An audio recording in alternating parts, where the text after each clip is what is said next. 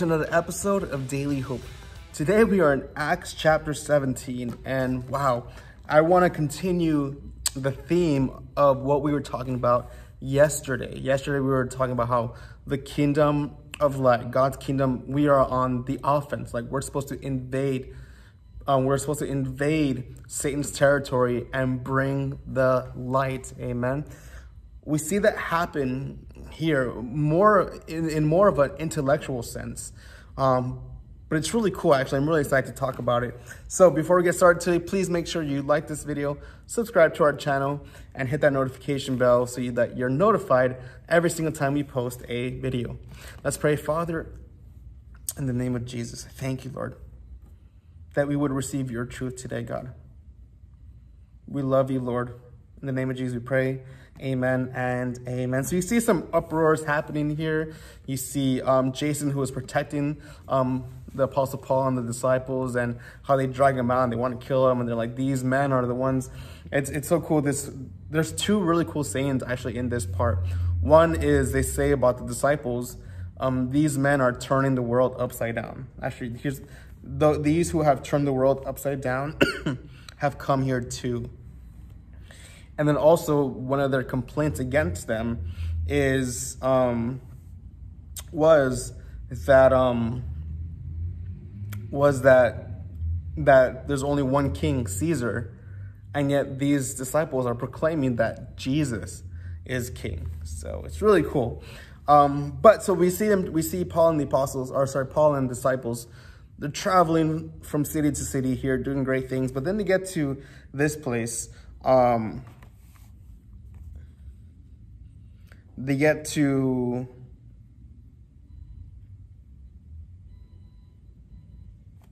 Athens. Sorry, I was looking because there's so many cities in these couple of chapters, but they get to Athens, Greece, right? And then here's what Luke says, the writer Luke says. In verse 16, chapter 17, verse 16. Now, while Paul waited for them at Athens, his spirit was provoked within him when he saw that the city was given over to idols. Wow.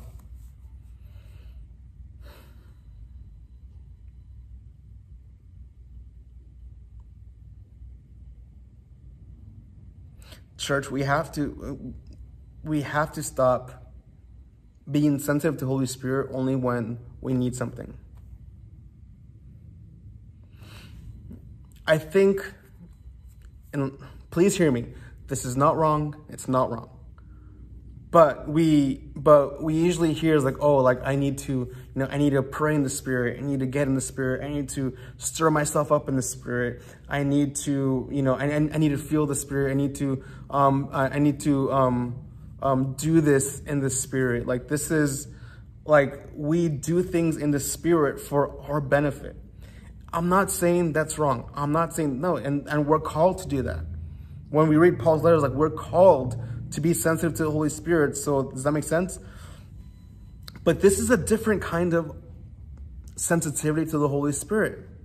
And I think a lot of you can relate to this, where you're in a situation and you feel like, oh man, I should probably pray for this person. Or, oh man, maybe I need to sing some worship songs right now. Or, oh man, maybe I need to just pray in tongues. Or, oh man, maybe I should quote the Bible right now. If you've been a Jesus-loving Christian for any amount of time, you've probably felt this word provoked. We shouldn't be Christians who are sensitive to the Holy Spirit when it's beneficial to us. But being sensitive to the Holy Spirit for it to be beneficial to others.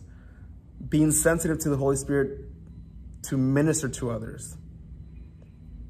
We need that, church. We need that kind of sensitivity. And here's the thing, This isn't hard. This isn't hard at all. You spend enough time with Jesus, listen to me, you spend enough time with Jesus, and you will encounter situations where you are provoked to pray. You are provoked to read the Bible. You're provoked to tell someone, hey, Jesus loves you. If you spend if you spend any amount of time in Jesus, you get filled with who he is, and at some point you will be provoked. And in that moment, we need to do what we feel the Holy Spirit is telling us to do.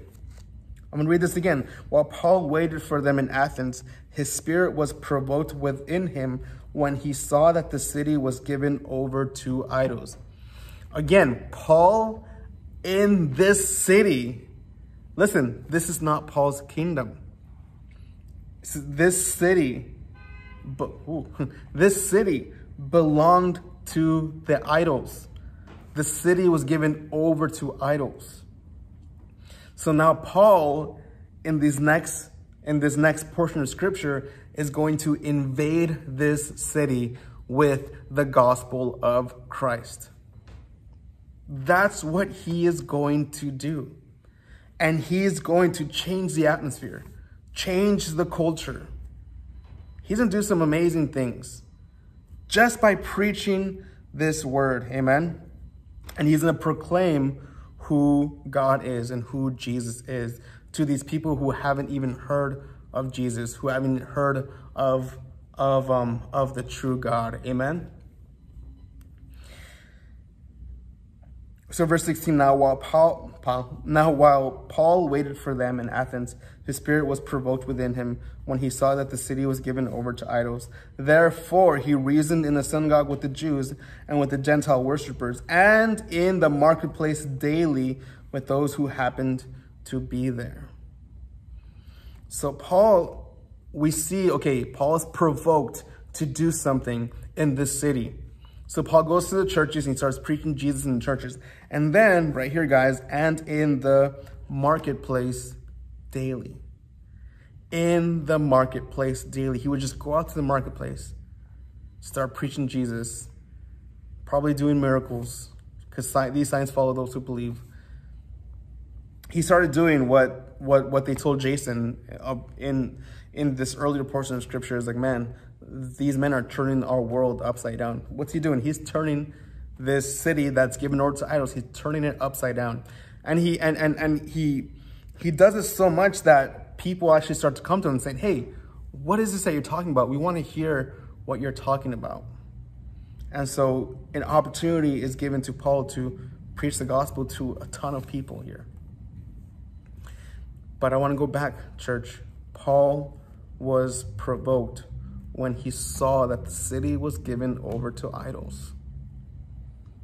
We need to be a people, church, that are provoked when we see false doctrine being taught in schools, when we see family members doing something that we know is wrong, when we see our friends doing something that we know is wrong, when we see someone in the marketplace, at the store, and we just know, man, they don't know Jesus. The Holy Spirit will provoke us and say, it's time to invade. It's time to invade this school, this marketplace, this family member. Start to invade them with the light of Christ. Start to invade them with the gospel, with signs, wonders, and miracles. Church, we are called to be on the offense. Amen? Amen. Let's pray. Father, in the name of Jesus, help us, Lord. Encourage us. Let us be encouraged, Lord, to be disciples like the Church of Acts, God, where we're not on the defense, but we are on the offensive, Lord. And let me pray a bold prayer, God, that you would begin to provoke us. You would begin to provoke us, Lord, so that the kingdom of light will shine and eliminate and destroy the kingdom of darkness. In the name of Jesus, we pray. Amen and amen. That concludes today's Daily Hope. In our description box is a couple of links. One is if you guys want to become a generous giver to Daily Hope. Thank you guys so much for that. Also, our reading plan is there, so you can follow along as we go through the book of Acts. And then lastly, I want to know, what was your takeaway? What did you get out of this chapter? It's such a good chapter. There's a lot of things that happen, from Jason to Paul preaching. Yes, it's a great chapter. So I want to know, what were your takeaways, or what did the Holy Spirit speak to you? Put that in the comment section. Amen. And then lastly, at Hope Community, people are our heart. Generosity is our opportunity.